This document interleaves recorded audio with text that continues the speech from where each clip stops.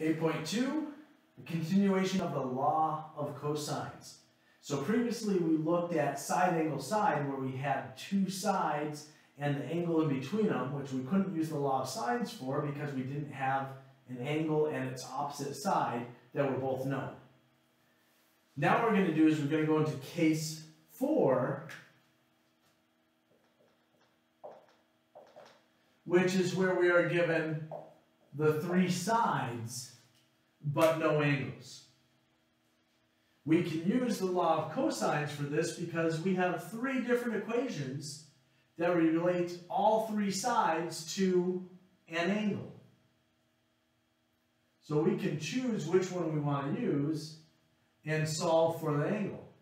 Now that we have an angle, we can then use the law of sines to find another angle because we have an angle opposite the side since we have all three sides. So we can find a second angle by doing the law of sines, and then the third angle we can find by using the sum of interior angles. So let's just jump right into this. The only real difference with how we do this is we're going to have to solve into this equation a little more, whereas with side angle side, we just chose the one that used the correct sides and angle, and it pretty much gave us the missing side. With this, we're going to have to choose which equation we want to use, plug in all the sides, and solve that equation to get the desired angle. So let's do an example.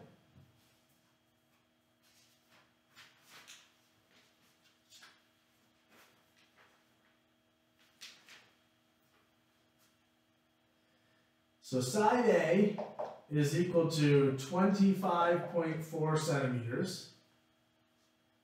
Side B is equal to 42.8 centimeters. And side C is equal to 59.3 centimeters.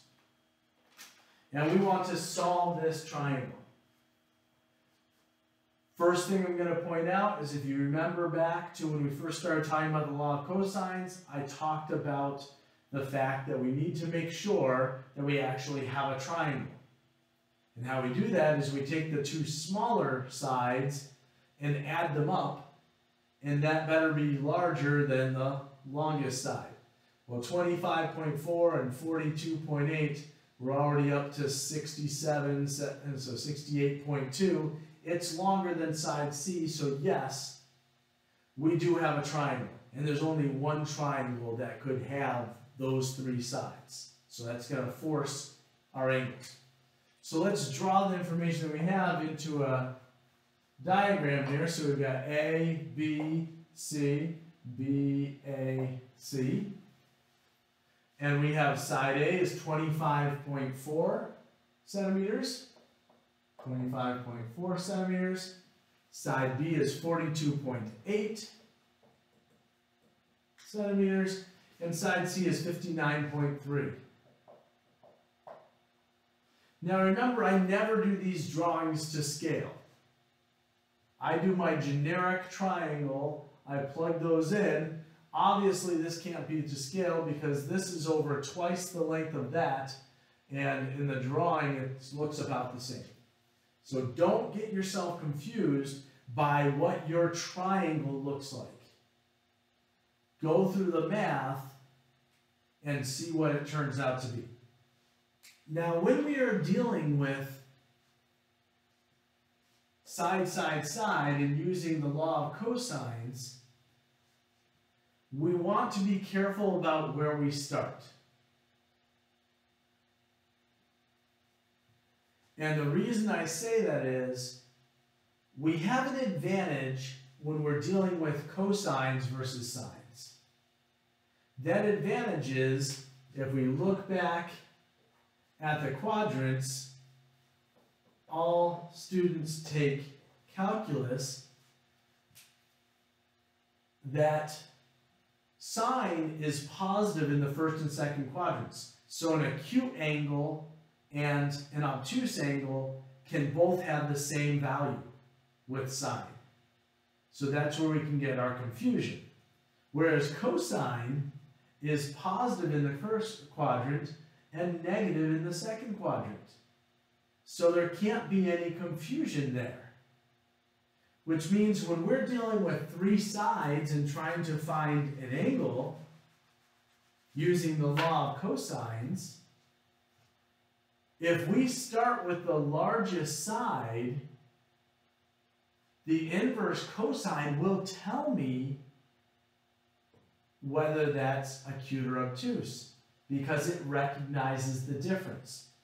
Which means that when I go on to the law of sines, I still have the two sides that are shorter that have to be acute. So that saves me the concern of, oh no, do I have the ambiguous case or not? Because for cosine, it's not ambiguous. It will tell us if this is an obtuse angle or not. So that's where I like to start with it. Now, do you necessarily have to start with the longest side to get the largest angle? No, in reality you don't. I could choose any of these to find my first angle. I would then switch over to the law of sines. If I didn't use the largest side initially to find the largest angle, when I do the law of sines, I'd have to be careful not to use the largest side there, because then I would be at risk of the ambiguous case.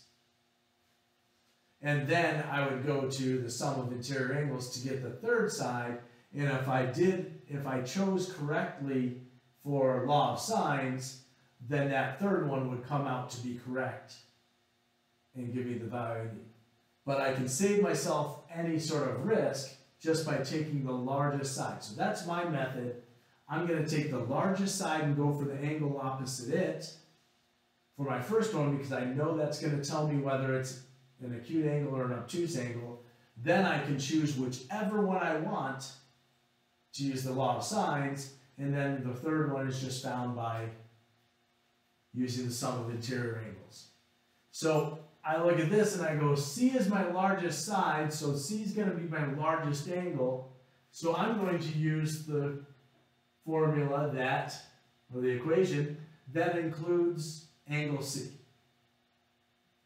So now I'm going to start plugging things in. I'm going to start over here this time, just because this can be messy, and then I'll work my way across. So I have C squared, so that's 59.3 squared, is equal to A squared, 25.4 squared, plus B squared, 42.8 squared, minus 2 times A, 25.4, times B, 42.8, times cosine of angle C. That's what I'm trying to find. So now I'm going to grab my calculator. 59.3 squared is 3,516.49 equal to 25.4 squared, 645.16 plus 42.8 squared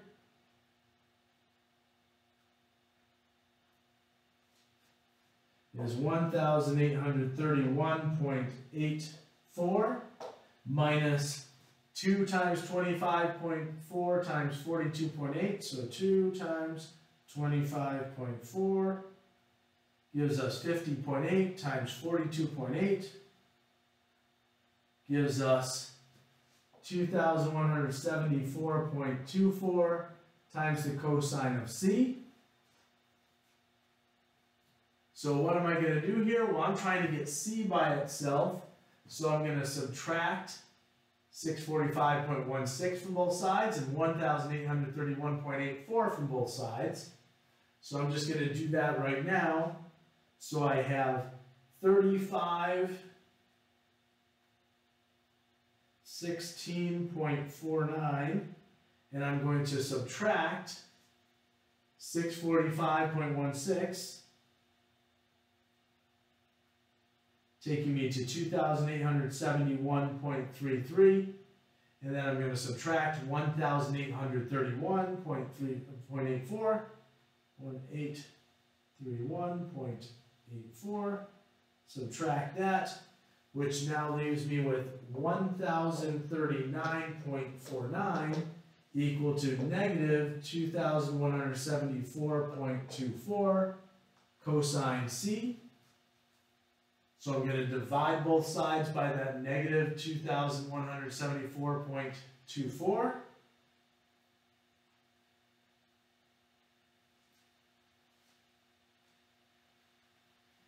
Which gives me negative 0.478, continuing on, is equal to cosine of C. So C is equal to the inverse cosine of this negative 0.478 dot dot dot. Remember, I leave as many decimal places in as I can, so I use the number directly from my calculator. So the inverse cosine of this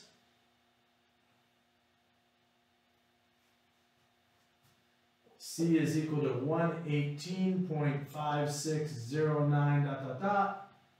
Our angle, we don't have any angles, but our measurements are to 1/10 of a centimeter, so I'm going to go to 1/10 of a degree. So C is equal to 118.6 degrees. 118.6 degrees. So I've now found my first angle, and notice that it is obtuse. And my calculator told me that because cosine recognizes acute angles and obtuse angles, because cosine is positive in the first quadrant, angles between 0 and 90, and negative in the second quadrant, angles between 90 and 180. So that worked out nicely for me. Now, I can choose either other angle to use because I know they both have to be acute because I already found my largest angle. So I'm just going to grab one. I'm just going to grab B. And I'm going to use the law of sines. So I have C and angle C, so I'm going to go 59.3 over the sine of 118.6 degrees is equal to, so I'm going for B, so 42.8 over the sine of B. So the sine of B is equal to the product of the diagonal divided by what's opposite. So 42.8 times the sine of 118.6, so 118.6. The sine of that is approximately 0.87798, etc. So multiplying those together, I get 37.57767, dot, dot, dot, etc. And I divide by 59.3, and I get approximately 0.63368, dot, dot, dot, continuing on. That will work, right? The sine of B can be that. So I'm going to take B is equal to the inverse sine of that. So the inverse sine of that is 39.3227, dot, dot, dot, continuing on. Again, we chose to have degrees to the nearest tenth. So B is equal to 39.3 degrees. So 39.3 degrees. Now that I've used the law of cosines to get my largest angle and the law of sines to get a second angle, I can now use the sum of interior angles to get the final angle. So 118.6 plus 39.3 gives me 157.9. So angle A is equal to 180 degrees minus 157.9 degrees, gives us A is equal to 22.1 degrees. So 22.1 degrees is my final angle. And the answers do make sense because the shortest angle, the smallest angle is opposite the shortest side. The largest angle is opposite the largest side. And it all works out. Now again, remember we like to list everything in the same spot. So A is equal to 22.1 degrees. B is equal to 39.3 degrees. And C is equal to 118.6 degrees. Now you may ask, why bother marking it all in one spot? Can't I just go here and box in C, and box in A, and box in B, and isn't that sufficient? It may be, but look how confusing all this gets. It's much easier for someone reading this or trying to get your final result to be able to look in one spot where you have all of the values that you solved for right there waiting for them. So it's a lot easier. And I understand too, it's like, well, I wrote them in here, isn't that sufficient? To be honest, writing them in the triangle quite often makes it very difficult for it to read, for people to read them. It's a little bit better here because I'm on a large board, so in person I can see it very well. Whereas even on the screen, you might be having difficulty reading this 118.6. If I look at my screen, I'm not sure. That could be 136.6, 118.6. It could be any number of values. So doing this makes it very easy for people to see what you've done and what you came up with. Now remember, what did we do here? We had side, side, side. So we had 3 sides and no angle. So we chose to start with the largest side, finding the angle opposite that, because we knew that was the only one that had a chance of being obtuse, and cosine will tell us whether it's obtuse or not. Then we went, and we don't remember, you only do the law of cosines once, and then we went to law of sines to find another one. It didn't matter which angle I went for next, because they were both guaranteed to be acute because we had already taken care of the largest one. And then the third one, we just went to sum of interior angles. So you always go for the easiest method that you can to do each piece. Could you technically use the law of cosines to find all 3 of these angles? Yes, but why would you do that to yourself? We need the law of cosines to start with because we don't have any angles. So we have to use law of cosines to find an angle. Do that once. Be done with it and go to law of sines, the next easiest thing that we can do to get another angle. Then go to the easiest thing we can do after that, which is just sum of interior angles. So you never have to use law of sines more than twice in a problem. You never have to use the law of cosine more than once in a problem. And if all goes well, you'll be able to use the sum of interior angles somewhere in there. But if we're dealing with the law of cosines, you'll use the law of cosines once, you'll use the law of sines once, so we're keeping it once, and you'll use the sum of interior angles once. So it'll actually get easier as you move along rather than harder. So that covers case 4, side, side, side.